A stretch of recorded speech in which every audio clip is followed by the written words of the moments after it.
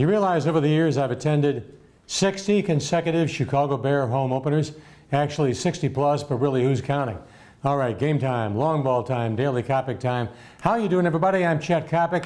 Daily Coppock brought your way by the great people over at Carmichael's, 1052 1052 West Monroe Street. I want you to stop by Carmichael's, enjoy their steaks, enjoy their seafood, enjoy the sides. Carmichael's, it's time to treat yourself. All right, going back in time, people have asked me before, what was the worst Chicago Bear football game I ever saw? Ironically, it wasn't a regular season or a playoff game, it was an exhibition game.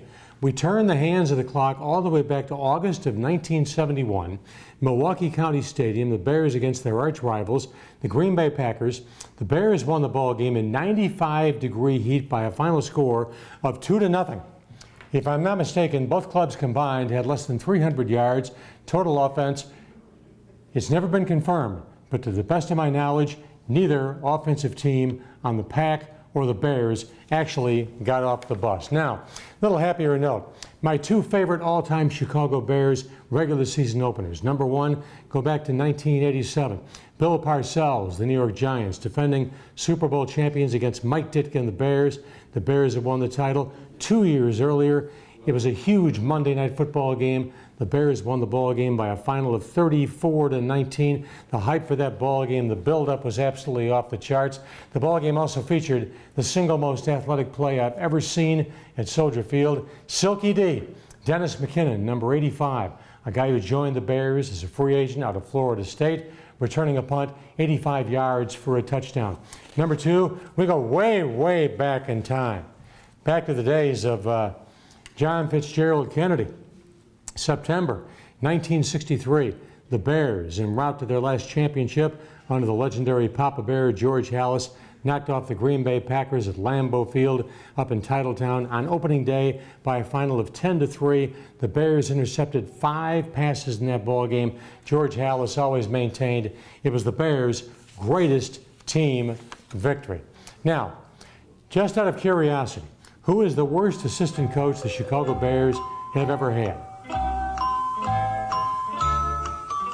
John Shoop, of course, the man who ran the Chicago Bear offense during the legendary Dick Geron era. For all practical purposes, Shoop's nickname should have been John 3-and-out Shoop. His idea of a great play was a screen pass, which very simply never unfolded.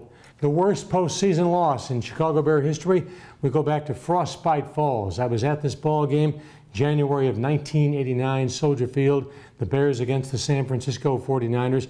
Mike Ditka had said all week long the cold weather was going to be a plus for the Bears, that all roads to the Super Bowl went through Chicago.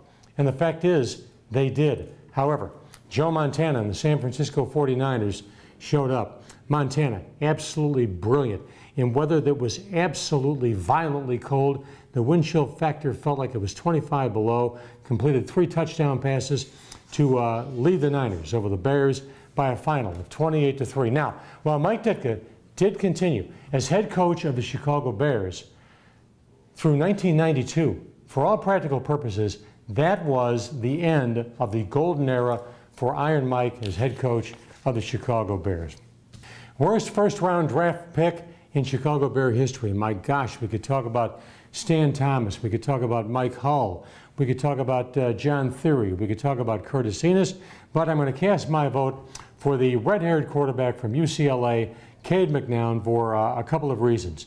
Number one, he had the competitive instincts of a bug.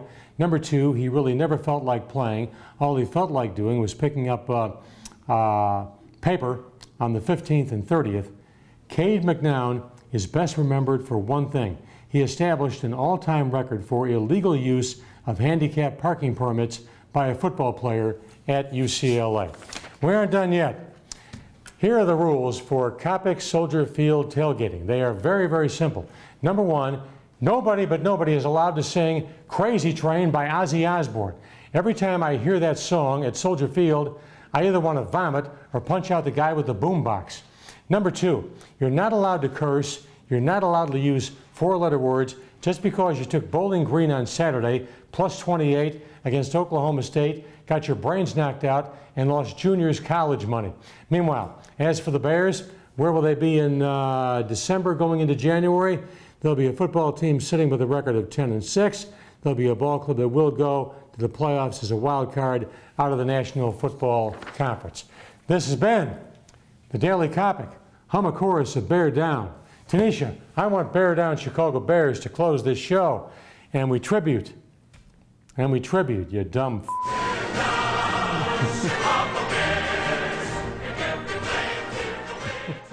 Meanwhile, after a Bear game, where do you want to stop? Carmichael's, the place for steaks, 1052 West Monroe Street. Hey, it's just a driver and a half wedge from the United Center. Carmichael's, the food is going to absolutely melt in your mouth. The place for steaks in Chicago. I'm Coppock. I'm out of here. Catch you next time around on the Daily Coppock. So long, everybody.